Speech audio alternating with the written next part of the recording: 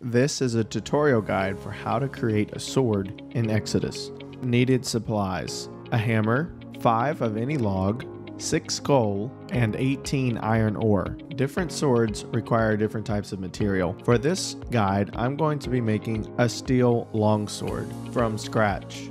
I'll need logs to light the furnace. I'm going to use 5 sycamore logs for this. 5 of any log type can light the furnace. I'll also need to grab coal and iron ore to smelt steel bars. For each steel bar, it takes 1 iron ore and 2 coal. Let's get started. I'm going to run down to the furnace. There isn't enough inventory space to hold all the ore. We'll have to make multiple trips. Click the furnace and select the logs to get it started. Choose the bar type. When clicking each bar, each one shows the recipe to create that bar. You can know that the furnace is operating properly by it being lit at the bottom and metal liquid coming out of the side, filling the mold. Each time the process is complete, you should see a bar drop into your inventory. It requires 6 bars to create a sword blade.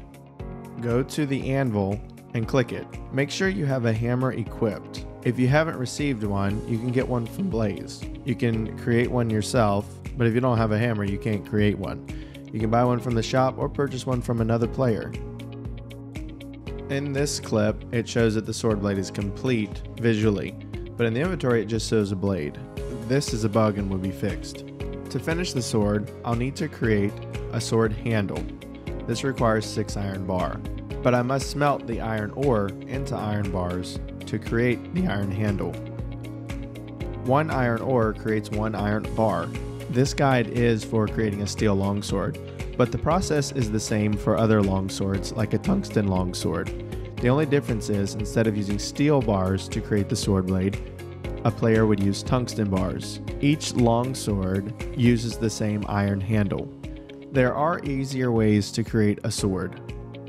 One of them is, instead of having to smelt the ore, you can purchase bars from another player.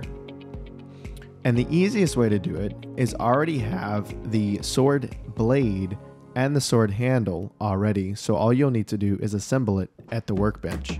To assemble the sword, click on the workbench and choose weapon. Then select the category of weapon you wish to choose. In this case, it's a sword. Then select the type of sword it is. In this case, we have materials for a longsword. As long as the player has the appropriate items in their inventory and the proper level, the sword will be combined.